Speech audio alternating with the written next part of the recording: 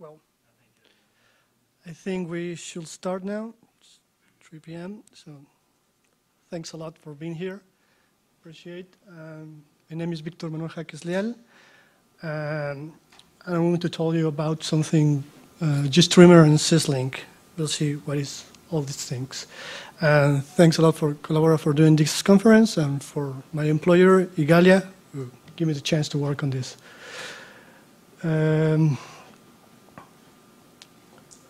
The outline, what we're going to see, we're going to give an introduction of what is SysLink, or the whole idea behind SysLink, what is the objective of this work, a more deep introduction of our idea about SysLink, what is. We're going to talk about the hardware we are using and how this is going to be adapted into GStreamer, the future, the foreseeable future, how it's going to evolve in time, and the obvious references.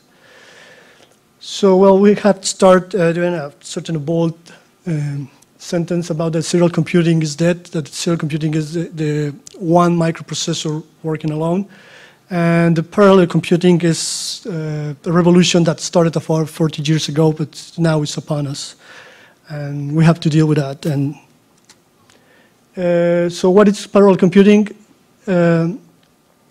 It's why we have to work with parallel computing nowadays is because we have the cheap performance guarantee. What's the performance guarantee? That we accept certain level of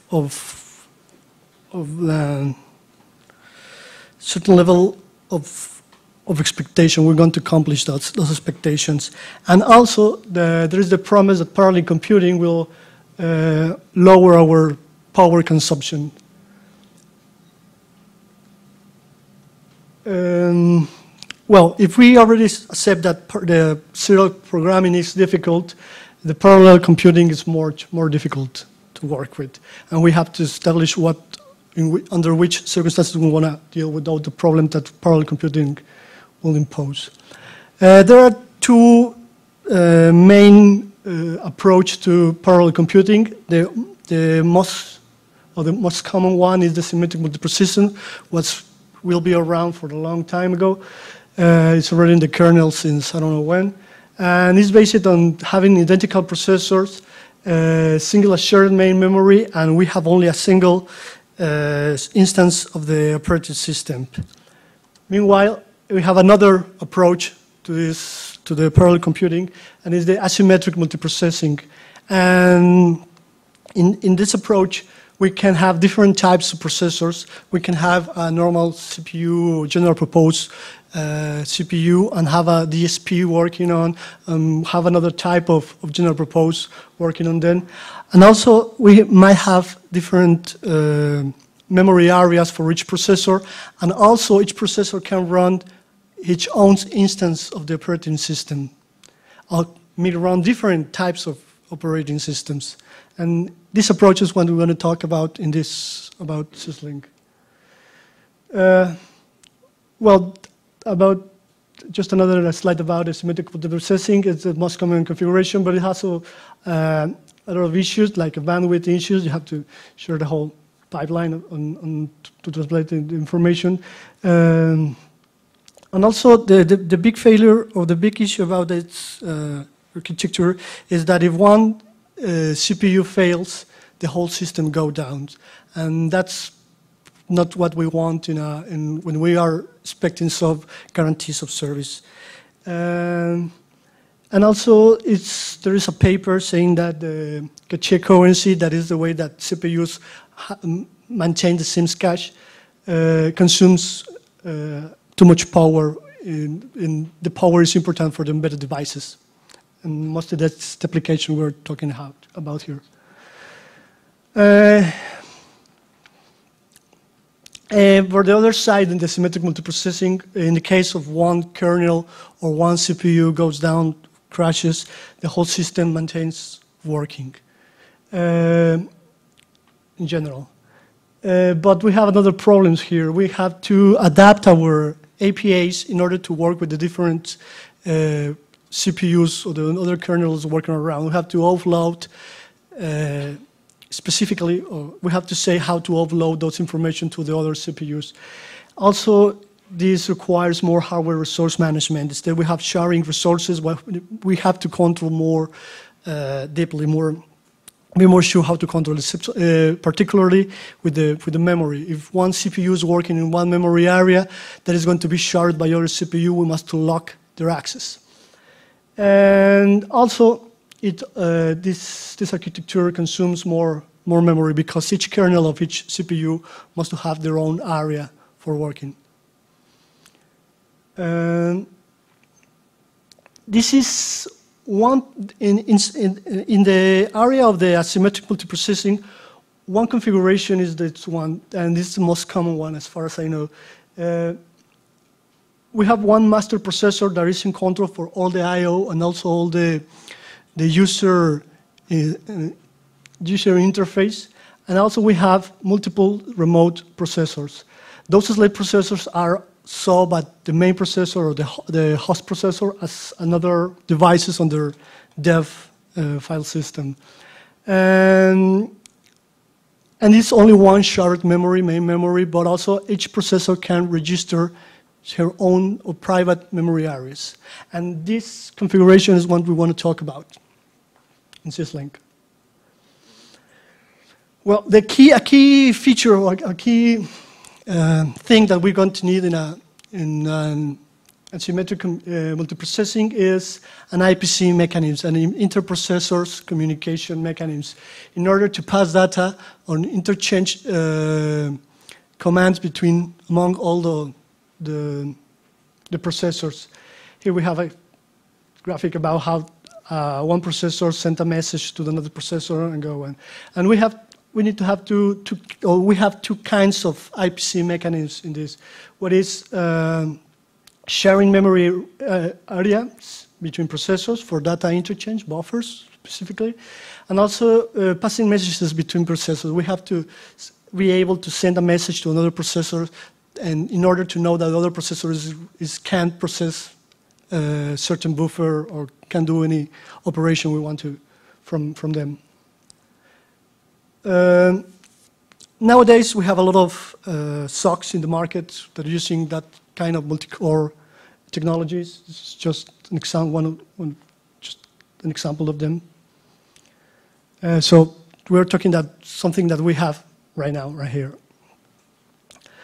So what is SysLink? Is the latest, well, it's not the new one, it's not the current one, but it's the latest technology of asymmetric multiprocessing and interprocessors communication developed by Texas Instruments. So it provides mechanisms to control and communication between host processor and remote processors. So what is the objective about this talk? I will try to describe how to use this SysLink in order to use those concepts and map those concepts into GStreamer. Why? One thing that I like is, I think that maybe OpenMAX is not the answer for all the questions, and we have to realize that we can, with using only GStreamer, can go down and use the kernel APIs directly. Also, well, we have the option to use OpenMAX, and it's there, but also we have to realize that we can go deeper and remove one layer that perhaps we can avoid. And also no extra libraries like SysLink user space, lib memory, and other libraries that are used. We can slim down all the layers and access directly to the kernel and the devices. That's what the objective I want to talk about. That may be a little bit controversial, but well, just an idea. Another thing I want to say, this is a work in progress. It isn't finished yet. I've been working for them from time to time. So that's just to remind that. The Gitorius page with the code is the first frame, and the second frame is the code for this talk. Well, in the history, there has been a different implementation of asymmetric multiprocessing thing done by Texas Instruments. When in the times of OMAP2, we have Texas Systems only delivered a reference implementation. They don't deliver a full package to work with. So in those days, Nokia developed its own package. It is called DSP Gateway, which is full open source, and this is there, but it's only focused on OMAP2 CPUs. Then for OMAP3, Texas Systems realized that they need to deliver to the customers a full implementation of asymmetric multiprocessing, and decided to develop this one, and only supports their own DSP 664X. And it's already submitted to the kernel repositories, but I don't think it's going to reach the mainline kernel of Linux Torvalds, so it's remaining in the staging, trying to get cleaned up, and maybe we never get that stage, but anyway, it's there. And well, we have two parts of this. We have the kernel side, which is we are assuming that the master CPU is running the Linux instance, and this kernel had all the DSP bridge implementation who can communicate with another CPUs. The other CPUs, which are DSPs, their OS is a real-time OS, and it's totally closed, and Texas Systems provide all the tools to work with that. So, but anyway, it's not restricted to that. You can have other Linuxes running in those other CPUs. Actually, there's some effort to trying to port Linux to those family of DSPs, and also GCC and LVM, sort of. Well, because of this DSP bridge has taken a long time to develop and struggled to reach the masses, the DaVinci group developed another option that hit also the community, which is called the SysLink, and it's popularized because in Open Embedded is wide used. But yeah, it's a stripped down implementation of the DSP bridge, but it's not submitted to upstream. It will never get upstream. Just if you grab the Open Embedded distribution, you will get it in your kernel probably if you configure it. But it's just an extra patch that you need to reach by yourself and put it. And finally, for the OMAP4, there is another alternative that is SysLink. Its orientation is to support many other CPUs. In this case, we're using the Cortex AM9, which is the main CPU, and the other CPUs, which are Cortex M3 and also a DSP. Right now, it's handled by downstream. In some case, in order to use the panda-board, Texas Instruments associated with the Ubuntu, so Ubuntu can deliver to the community a kernel fully configured with SysLink. And that's how they managed in order to get their community in that way. But submitting those patches into upstream has taken a long time and a lot of cycles. And they are doing, and the full concept of SysLink has been changed and evolving during the kernel development in upstream. And that's what we're going to be RPMC remote proc, and it's target for OMAP4 and OMAP5. So, what is the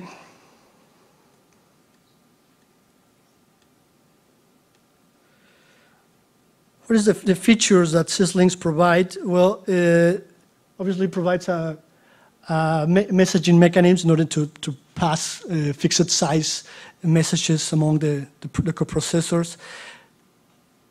It also provides a dynamic memory management, so you can map memory areas that are hosted in the different CPUs. So we can access to that data or modify it if the other processors give us a chance. Oops. Dynamic loading, so we can load another different operating systems or programs into the slave processors. Power management, it's another stuff that is maybe not reached, maybe not there. In order to, we can turn off the other CPUs if we are not using them, so we can save power. Another thing is the zero copy shared memory, so we can allocate one buffer and use it along all the pipeline, so we can avoid the zero copy. And another issue that they're willing to try is to allocate memories in a 2D fashion, so we can do operations, 2D operating more easily. And also call remote functions from in the other CPUs. This is more or less the architecture.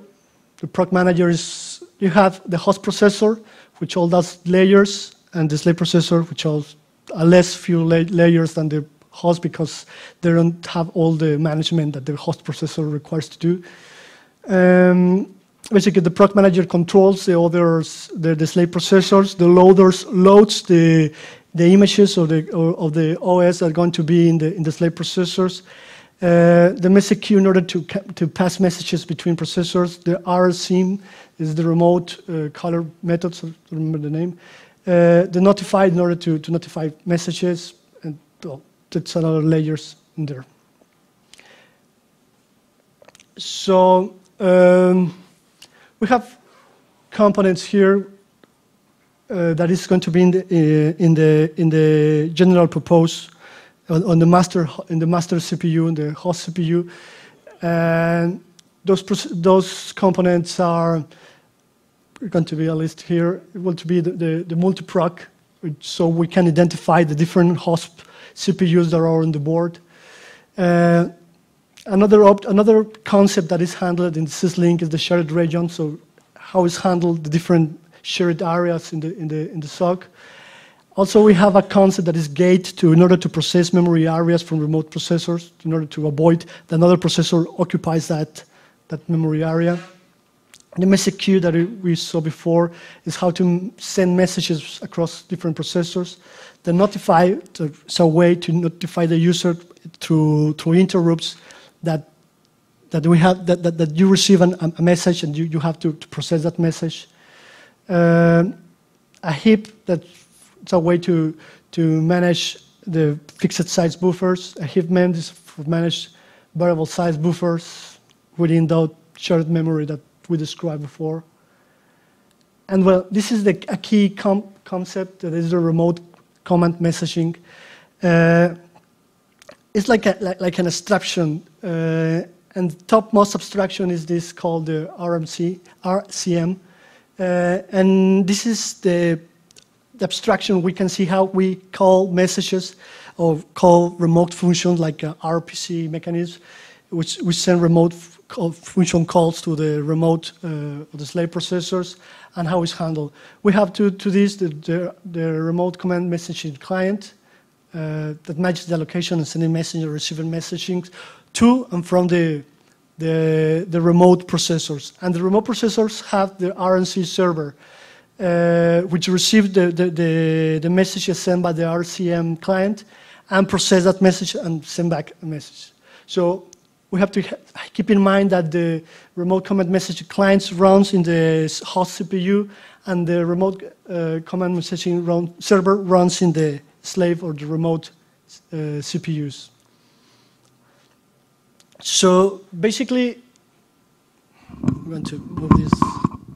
Basically, when we have an application that is adapted to use remote procedure calls or which SysLinks, and it calls it uses the API provided by the RCM client in order to call remote messages or remote functions that are going to be allocated in the slave processor.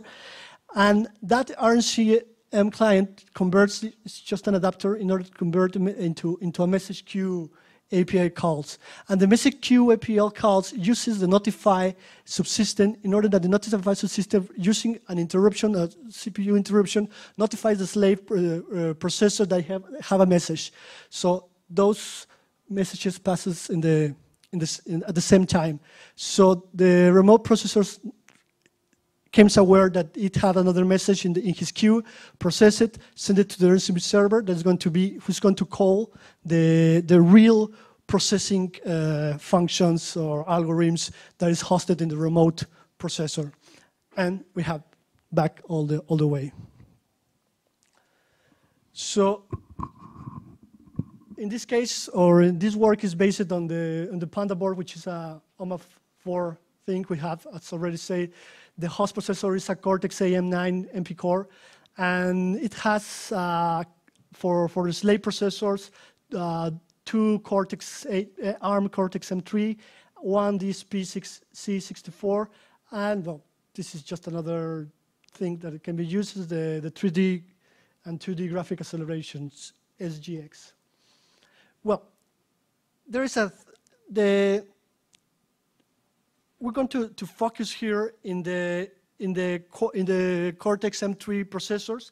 We're going to ignore for now the DSP, because here is where all the batteries for decoding of multimedia decoding is going in the Texas system in real for now. And this is how both Cortex M3 processors are used. One is called the Sys M3, just as the code name they use it, and it's used just only for notifier driver. It would receive all the notifiers. And the other one is where the whole multimedia decoding is going on, encoding or decoding. And then the whole system of the two Cortex M3 plus the IVA HD subsystem and the IIS subsystem goes. The IVA HD is which is done there's some hardware-based algorithm that help us to decoding faster in the hardware.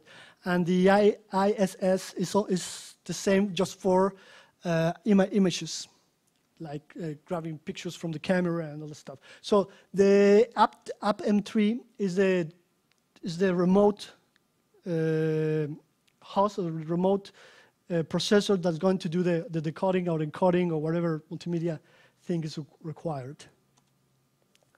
So on top of the RCM, which is the way to send commands and receive commands, we need a way to enclosure or to visualize or abstract all our multimedia codecs or algorithms. There are two main offers. This one, which is done by Rob Clark from ago, this is the distributed coding engine, which is fully open source. You can grab the code and compile either the host side and the slave side, and it's just like the API resembles the old codec engine that was developed for the DSP link that you remember was on the previous things of this history of the asymmetric multiprocessing, and this one is synchronous, which just means that you send a buffer and you sit and wait for the output buffer, the already processed buffer. The other option that is delivered by Texas Instruments in a commercial way is the distributed OpenMAX, the OpenMAX, and it's the same, just has more power. It's fully asynchronous. It's closed, and its API is fully coupled or tightly coupled with the OpenMAX EL API. So when you are using the OpenMAX EL API from Texas Instruments, you are using distributed OpenMAX on top of the RCM.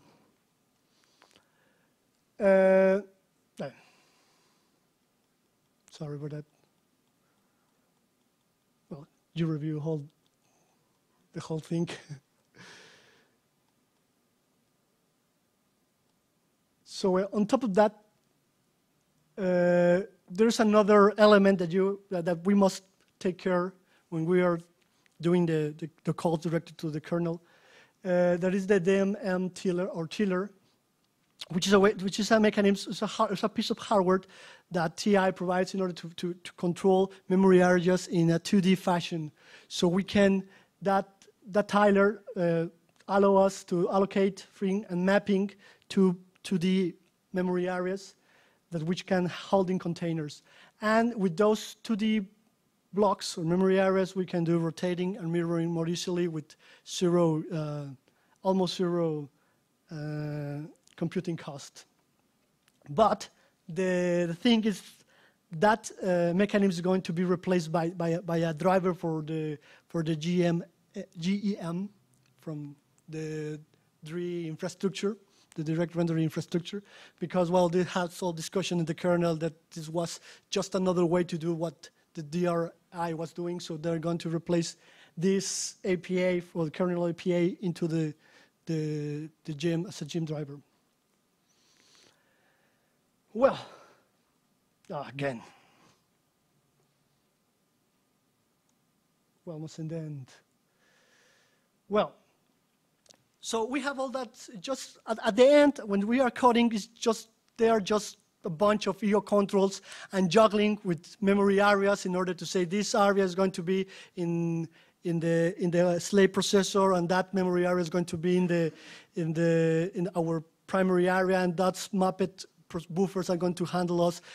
At the end, it's just IO controls and juggling with memory with other spaces with the code at the end of the code. And how we can map all that, the problem is how we can do that, and it's part of the job or the work that I haven't done yet. Going to see, but that's how we match all that information, all that elements in the kernel into the GStreamer realm.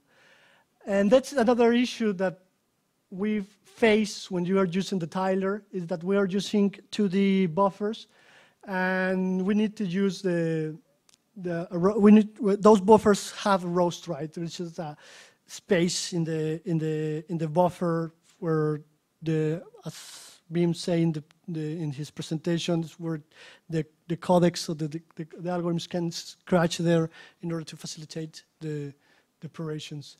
So how we handle this roast right in GStreamer, Rob Clark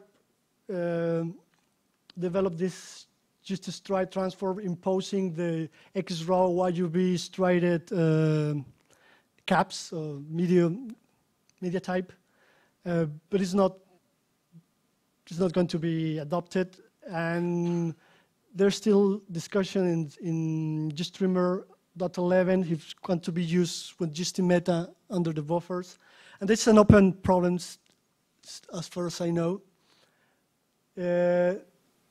The other problem that I don't know how to manage is how to use this buffer pool that is offered by tilers, by the tiler, and there is a scratch of an idea about using a buffer pool, but it's only using the 1D, because tiler can also allocate buffers with 1D, but that 1D can do the rotating and the mirroring stuff, but anyways there. So there is an idea about how to handle that for 1D, but the problem is how to handle with 2D, and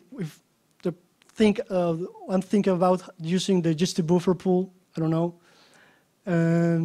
That's an open question because I haven't reached that point of doing the exact GStreamer elements for that. And also another problem is that the synchronous versus asynchronous output buffers. With DSC, there's no problem because it syncs, so just using the chain method, just send a buffer and sit there waiting for the output buffer. But in the distributed OpenMAX, it's async. It's how to handle. The idea is using the GSTPath task and waiting for a queue message in another thread, something like that, like is implemented in DSP bridge, in GSTDSP, sorry. And well, the future. The future is that this RP message is going to change, is going to substitute the message queue thing, which is a virtue-based messaging bus. And it's developed by Ohad Benan. He's going to be at the ELC giving a talk about this specifically. And also the remote queue, because it's a way to control the remote processors. One thing that they are doing that I think is great is that the blobs or the images that is going to be uploaded into the remote processors now is going to be handled as a firmware loading, as the firmware that this loaded into the wireless cards and all that stuff. So we can ignore now from the user space that issue that is loading the firmware. And also, they are hiding all the juggling of the memory space address. And at the end, what is DOMX or DCE is going to be another kernel driver.